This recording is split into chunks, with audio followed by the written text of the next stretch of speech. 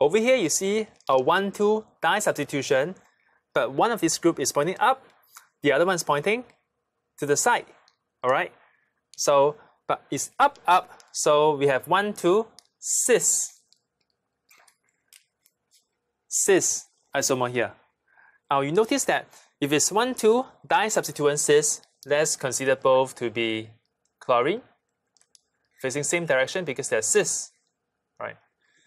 When I do a ring flip, you see this yellow ball here?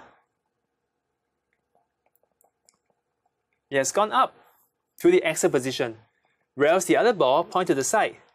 But yet these two still remain cis because it's up, up. Now do a ring flip once more, observe carefully the yellow ball and the green ball.